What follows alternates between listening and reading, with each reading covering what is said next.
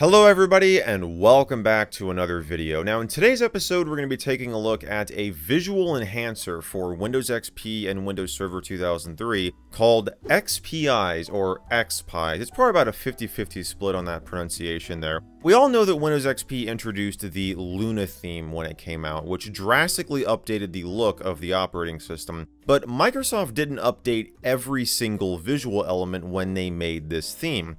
For example, if we go into the control panel and open up the Add New Hardware wizard, if you didn't know, this graphic on the left side is actually left over from Windows 2000 and Me. It was just not updated. And this is the case for the other wizards as well, so we can open up the Network Setup wizard here, and we got the same thing going on. Even in things like Internet Options, we have a lot of these icons throughout these various tabs have not been changed. Some of them have, but most of them have not. So what XPize does is it updates all of this stuff with visuals that better fit in with the rest of the OS, and it also adds some additional themes and even changes the boot screen. Now, longtime viewers of the channel may remember that I actually did a video on this back almost a decade ago now, and don't go watch it. There's no need. That's why I'm making this video, because I wanted just to do like a better version of that video, to be honest, and do this on real hardware and just kind of revisit this because it's been, well, almost a decade.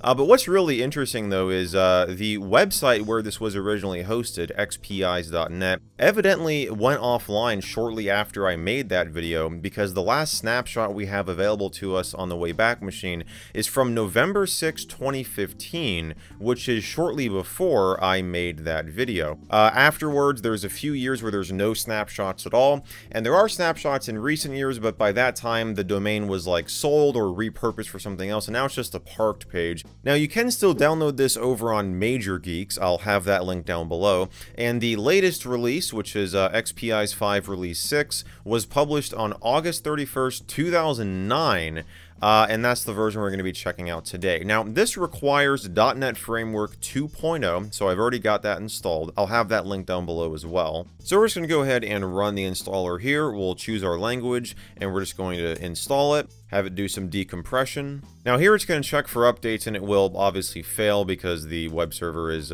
long gone. And then we get the release notes here, so we'll just hit next. And this is where you can customize everything. So there are, like, this package just does a lot. It includes a lot of visual improvements. You've got a few different theme selections here, but you can also go to advanced just to get everything. Now we're going to do this for the first run through, but what's interesting is even if you check everything here, you don't actually get all of these visual elements, and I'll kind of explain what I mean by that as we go throughout this video. But we'll go to advanced just for this first run through. We have to check everything again because when you go back to simple and then back to advanced, it just sets everything back to default. So we'll hit next. Then we're going to choose to install to this computer. Now what's really cool is you could install this to a Windows setup CD and like slipstream it in to where when you install Windows it'll just come with all these improved visuals, which is really nice. But we're just going to install it to our hard drive, and it will make a system restore point for us and begin patching everything. And we're just about done. It's going to send our installation feedback, but of course it will fail because, well, it says unknown error, but it's just because the server's gone. And yeah, so we'll restart. And on boot up here, we should see the new boot screen, which is just a static image because this is all you can do to modify XP's boot screen without using a piece of third-party software like BootSkin. You see, we even get a new cursor as well. Kind of looks more like the Vista/7 one. And oh yeah, we get a new welcome screen too. And when you log back in, before Explorer even loads, you get this WordPad document that just tells you a little bit about it and what it has changed. And it says over 1,200 icons are updated and over 600 bitmaps are replaced with a fresher, more XP-ish look. This in addition to the new visual styles added to your system. They also patch uxtheme.dll for us, which is great. New wallpaper, screensavers, and more. And you've got a place where you can leave feedback. When we close out of this, Explorer will begin to load, and here we go. So yeah, the theme that it applies by default is the Royale XP Media Center theme. But of course we can go into display properties here and change that, to one of the other ones if we want to, which we'll do in a moment. But first, I want to show you some of the changes that it has made. So if we go back in the control panel here, First of all, the sidebar here has been updated a little bit, and if we go into add hardware, you'll see we get this really nice graphic here on the left side. Doesn't that look so much better than that old one we had before?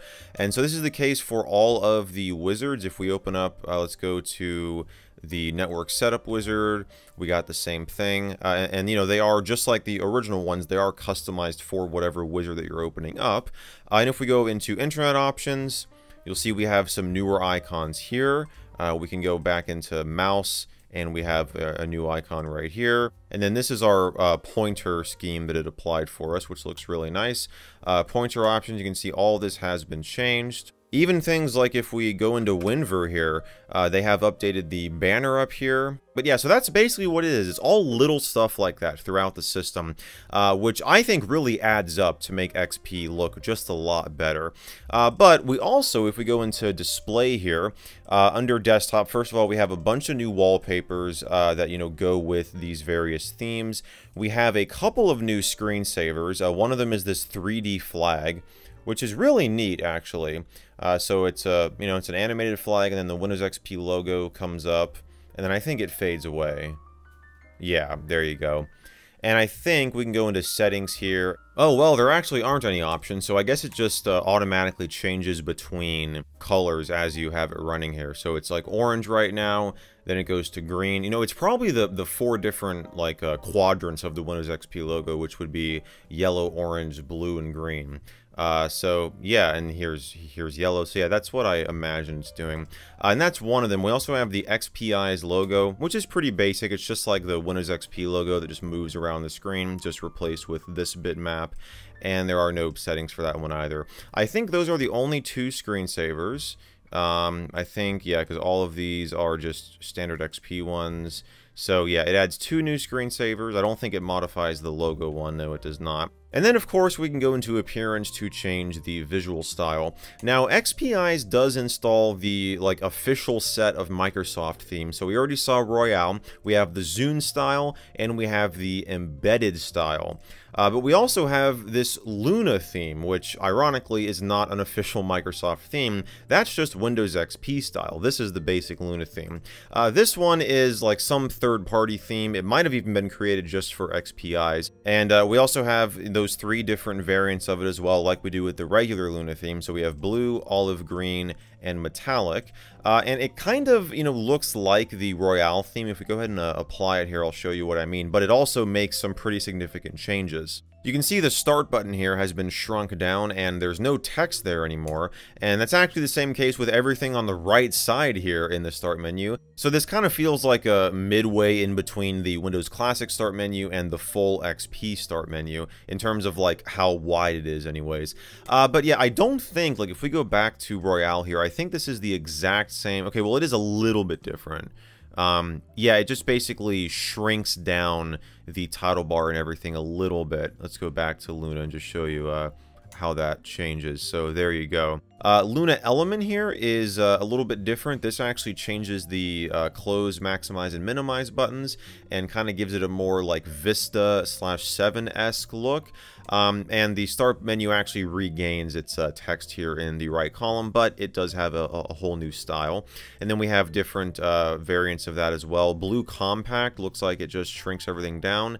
And not the start menu though, the column here still is the same. And then we have Luna Royale, which I wonder how this differs from Luna, which looks like Royale. It is different. It just is actually shrinking everything more and more. So we go to Luna here, it shrinks down. Luna Royale, it shrinks down even more, although we do get kind of this, you know, a whole different look. And then we have a few different color schemes here, you know, a few different variants. We have like a black one, we have a compact one, which I think actually looks exactly the same as Luna Royale. Let's see how that differs. Well, the start menu here loses your name up here, and this definitely looks more like a Vista-esque start menu. Let's go to compact, though, and see if that... Does that change the start menu? That's what it does. It does change the start menu around. Okay, so that's nice. So yeah, you have plenty of options for theming Windows XP to your liking. However... and this is where we get into what I was saying before during the installer. These themes do not change every single visual element, because if we were, for example, to set this to Luna Element Black and hit OK, And if we go back into control panel here, you can see that like the sidebar and everything changes, but if we go into add new hardware, this still remains. We have this same exact bitmap from before, because to change these, you have to actually patch system files using something like the XPize installer. Just changing the theme isn't going to do anything. So if you want to get the sidebar images that go with this theme, you have to actually run through the installer again, and we'll hit next on the README, and when you get back to this screen, you want to go to this top drop-down menu and change this to the theme of your choice. So I'm going to choose Dark Side, which will utilize the visual style that I have applied now, but it will also change the bitmaps to ones that actually match with this theme. Now you can customize all these options and change the bitmaps to another style if you want to, but of course that doesn't really fit well with this theme. And then you also have a welcome screen that goes with the theme. You've got, your wallpaper, which you can change. You can change the wallpaper after the theme is applied, and same with the visual style. But like I was saying before, if you go into advanced and check all of this stuff, you will get the different themes that you can swap between, but you're not going to be able to change the bitmap. So you have to go through this installer every time you want to do that. So I'll select Dark Side. We'll leave all this at the default and just hit next and install to this computer, and we'll have it go through the patching process again. And now if we go back into control panel and go to add new hardware, you see we get this much more fitting bitmap here. Now you can still go and change the theme. It still copies over all of those other theme files, so we can go in and set this back to the regular Luna one or the embedded style, but those bitmaps again are not going to change. So it really looks out of place, I think, at least, with these different visual styles. Although the Zune one, it's going to fit in pretty well. So we can set it to the Zune theme, and yeah, I think that looks pretty nice. So it's nice that you still get the option to change these themes, if you want to, just from in-display properties. But from what I can tell, the whole idea here was you would just run through the XPize installer and pick the settings you want from there, and probably leave the theme alone for a while until you want to modify it again. Then you go back through the installer and pick out your new settings. And just a couple other things that have been changed. Some animations, like if we go into just the C drive here and copy the programs file folder over the desktop, because that sounds like a normal thing to do. This animation here you can see is totally different, and I think it looks really nice. We're going to go ahead and cancel out of that and move that to the recycle bin. Now you already saw the welcome screen. If we go ahead and switch user here, this does differ depending on what theme you select in the installer. So here's that one that goes with the darker theme. And there's also, for the only program that has been added in here, Task Switch XP. And this just completely changes how the Alt-Tab interface looks. So if we open up like Recycle Bin here, and I do Alt-Tab to switch between my windows, you can see it's this nice full-screen interface. It looks so much nicer than the standard Windows one. And I think we've actually seen this in some other XP customization packs in the past on this channel. And just like all the other stuff, this will change depending on, what theme you select. I think even we can go into properties here, and I think when we change the appearance, yes, it automatically changes how Task Switch XP looks. So that is really, really nice. You can also go into all programs here and just get into the configuration yourself from here and, modify it to your liking. But yeah, this is the only program that XPize installs. And, I just think this is a really, really neat program, and this is honestly like how Windows XP should have looked, I think. I mean, not necessarily this exact look here with the Zune theme, although it is pretty fitting I have this applied for a video that I'm working on. I wonder if you'll ever guess what that's about. But just all these little details, changing the sidebar images and the wizards and the welcome screen, depending on what theme you have applied. Those are just really nice enhancements, and yeah, I definitely am going to have this installed on this system here. I really don't see any point to take it off.